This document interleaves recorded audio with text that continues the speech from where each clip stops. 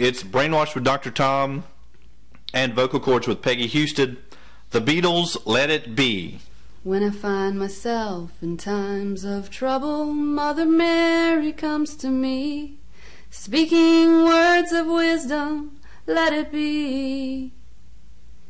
And in my hour of darkness, she is standing right in front of me, speaking words of wisdom, let it be.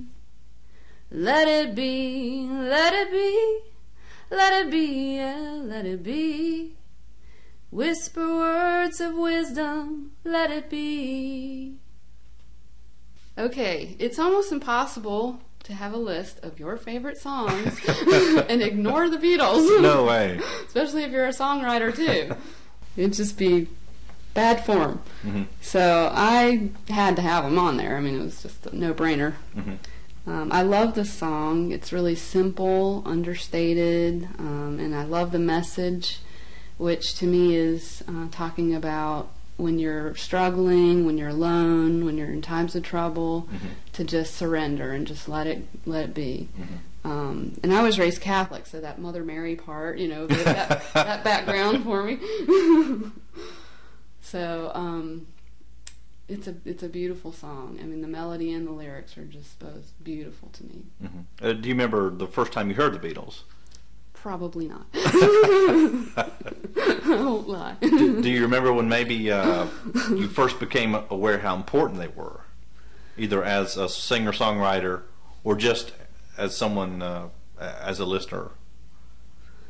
I don't remember them. When I was, like in the 60s and 70s, when I was starting to really pay attention to the radio and everything, I remember hearing more, I think my parents were really hippies then, so Jesus Christ Superstar, and my older brothers and sisters were playing things like Led Zeppelin and Peter Frampton and things like that. So it's almost like the Beatles are beyond that, it's kind of like they're so much higher than everyone else or something that they always permeate your life or something. It's like there's not this one time when you remember hearing them or something.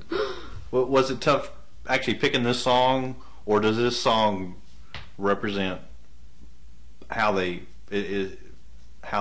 influence you as a whole, or does this stick out for any particular reason? Probably because of the message, because more recently I've started writing songs that have a spiritual message, and it's fun to look back at these older songs and say, hey, wait a minute, they had a spiritual message, they had that consciousness then too, whether I had it or not. That's yet to be determined. Yes. Is that a theme that we'll see through all these songs, kind of a spiritual message? Several of them, yeah. Kind of going back and looking back with this new perspective. If something's really meaningful, if it's really deep, if it has a really unique message, I get kind of bored with the same old formula, with lyrics or melody. So if it's different, that's a big part too.